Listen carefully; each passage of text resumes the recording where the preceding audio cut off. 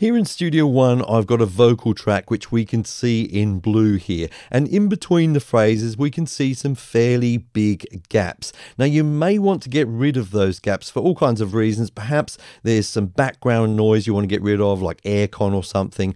Or maybe you want to have separate clips so that you can process them separately. For example, you may want to actually apply Melodyne to some and not others. Okay, now we can easily do that in Studio One, but before we do, I just want to have a quick listen to a couple of these phrases.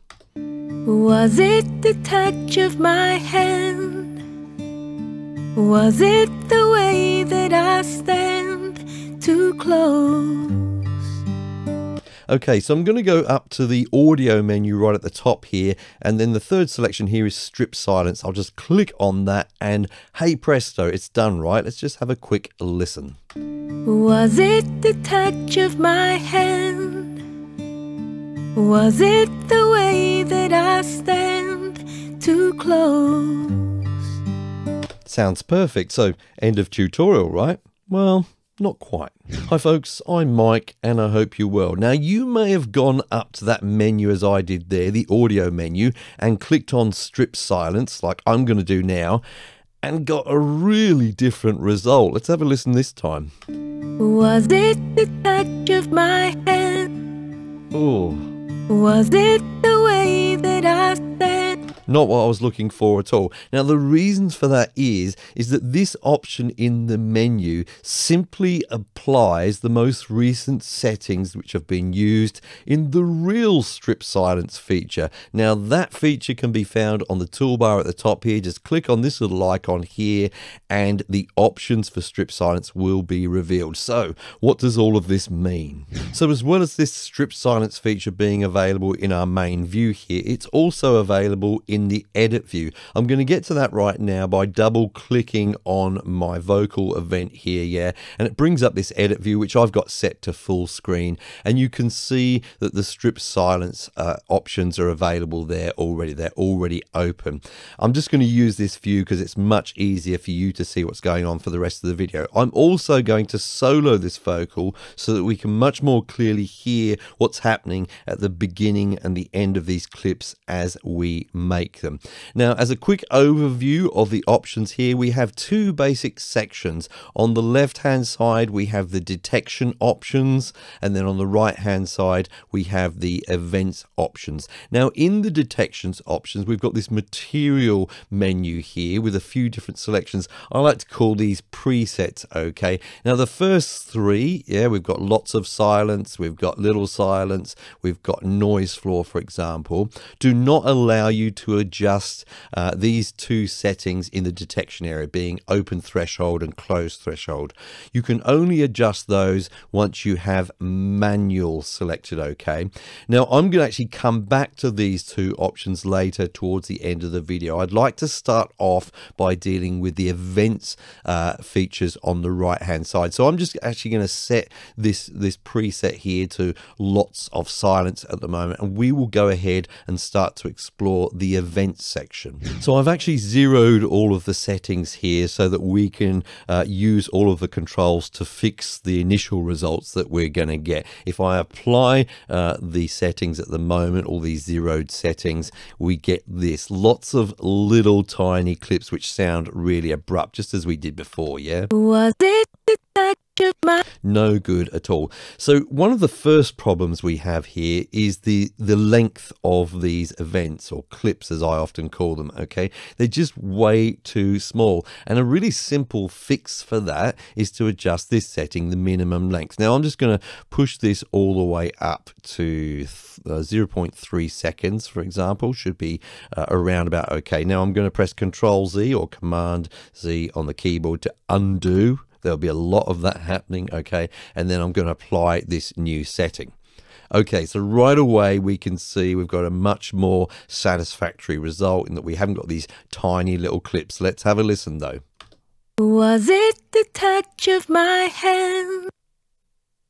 Was it the way that I stand So you can hear there, we're getting there, but there's these very abrupt and obvious openings and closings to the sound of these phrases here, okay? So one of the ways that we can fix that or begin to fix that is by using the pre and post roll features. So what this is going to do, it's going to look at the point where it wants the clip to start and then just create a little buffer at the beginning and the end. And we set this in time. Now, a good setting to start off with for pre-roll and post-roll, I reckon, is 0.1 seconds. Okay, so we'll do that for both of those. Yep.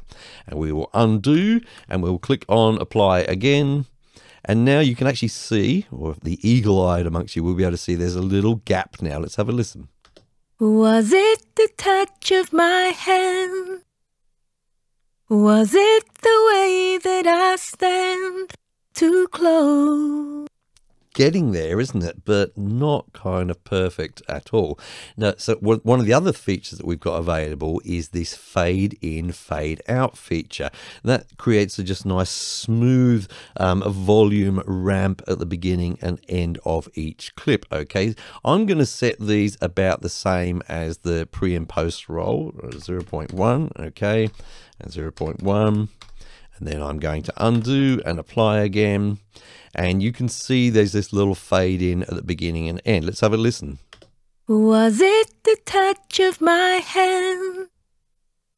Was it the way that I stand too close? Much, much better. We're not quite there yet. I'll explain why I think we're not quite there in a moment. But first of all, I just want to point out that with these pre and post roll and fade in and fade out features, we can actually link them with this link button. The reason for that is it's often the case that you'll want those fade lengths to be the same or similar length to your pre and post roll lengths. Okay, so that's a very handy feature, so you don't have to adjust all of those every single time. So I've linked them there. We're actually going to get the same result, so I won't demonstrate it. Now, if I undo this, I just want to point out a couple of things in the original audio. Have a look here at these really sort of low volume bits of audio here. They're actually really important. I'll play this section and have a listen. Was it the way that I stand too close?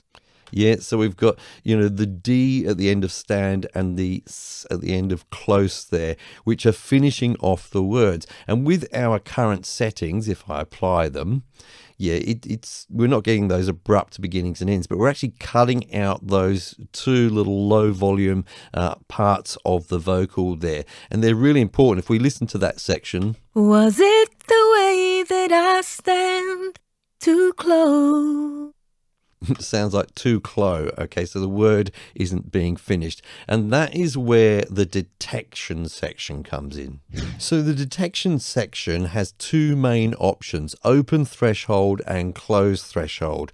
But as you can see here, they are grayed out and unavailable to me, and that's because I need to make sure that I select the manual selection from this materials drop down. Okay, then they're available to me. Now I want you to think about these open and close settings as gate settings, okay? Not just like a gate plugin, but perhaps as a real world gate. When we open the gate, things can come through. In this case, sound. When we close the gate, then things can no longer pass through. So we are opening and closing, in this case, the beginning and the ending of our events, or clips as I often mistakenly call them. Okay, now one other thing I want to point out is we can actually link the open and close settings here so that they are the same, and the vast majority of the time I find that that's absolutely fine. There may be cases where you need to set them differently. It depends on the material you're using, but I'm just going to link them so they're the same in this case. Now if we were to set this to 0 decibels like I've done now, what we're saying is don't let anything through, or don't open the gate until the audio reaches 0 decibels, and hopefully not much of your audio does reach 0 decibels. That's loud in audio, in the audio world terms. So, but let's apply this setting. We'll see what happens. Okay, it just gets rid of everything, so that's no good to us. We'll undo that. Likewise, if we set this to the absolute lowest setting, which is minus 80 decibels, and we apply that, then too much has come through here. I do have some very, very low level stuff obviously in here, but I've also got some sort of silent material which I don't want there at the moment. So I'll undo that.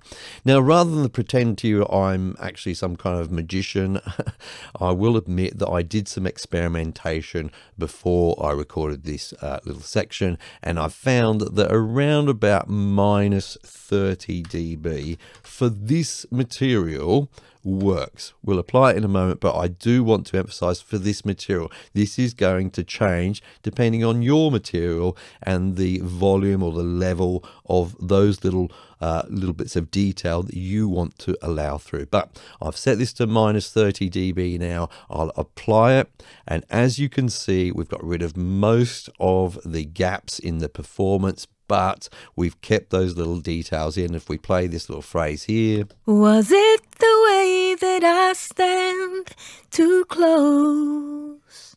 We can hear that she is now finishing the words. Now, of course, I've been working with vocals here, but you could use this with any instrument or any kind of track. But if you do happen to be working with vocals at the moment and you're kind of new to it, you may want to check out this video here where I walk through the basics of how I process vocals in Studio One. Thank you.